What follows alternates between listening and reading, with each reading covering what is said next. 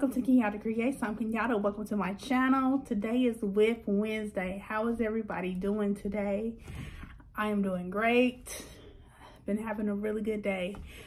Today I'm working on a dishcloth. It is called a taco crochet dishcloth. It is by Heather from Strings and Threads, and this is a paid for pattern on Etsy. I will leave a link to it down in the description box if you want to try it yourself. Now,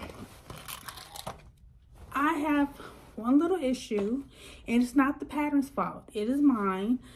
It's either two things.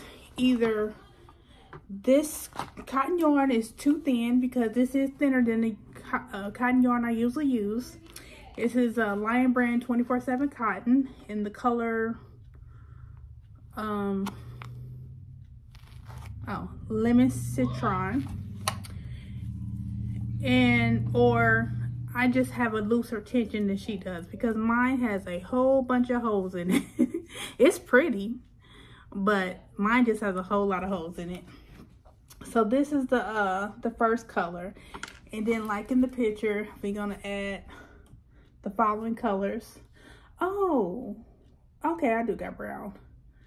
We got brown, red, and green. And then you can, once it's done, you can use it to scrub. You can fold it in half to make it look like a taco to scrub. It's really cute.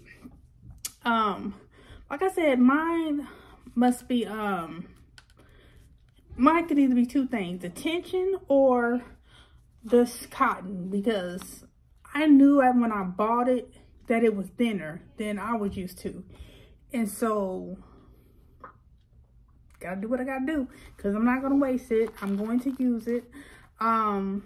This is the first time I've ever used 24/7 cotton. I usually use Lily Sugar and Cream, or I love this cotton. I got this off Amazon because it was cheap. So, and I bought all these colors just to make this dishcloth because I hadn't been home, so I just went on and bought the yarn. So this is what I got so far. In my Kenyaddacreates video, I will let you see the finished product. It's gonna be cute. Who doesn't love tacos? I mean, it's better. This video would have been better yesterday, be Taco Tuesday, but it's my Wip Wednesday video.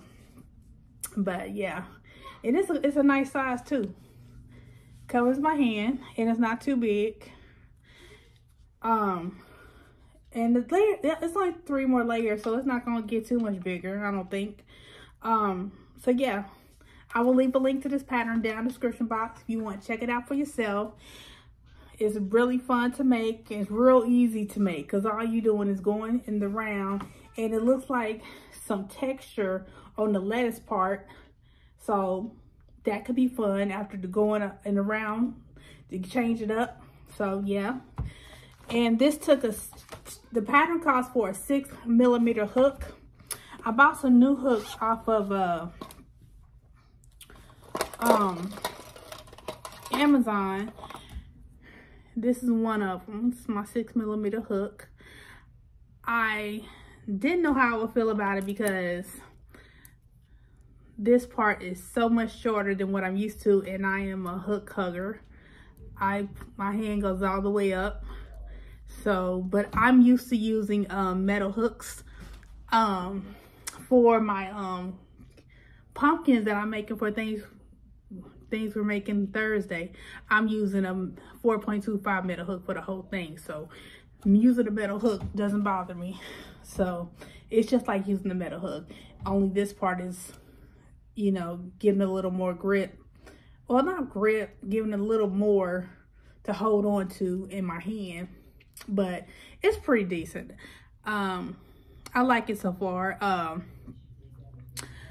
Haven't given me any issues. So, but these are the hooks. I got a whole set of these. I'm going to leave these hooks here over my daughter's house, so that I will have some hooks already here, so I don't have to wait to go home if I need a certain size. Like this one, I need a 6mm, and I already had them because I ordered them. So that is that. Thank you for taking the time to watch. Please give this video a like, comment, and subscribe. And don't forget to click the notification bell to be notified whenever I post another video. And I will see you in the next video. Bye.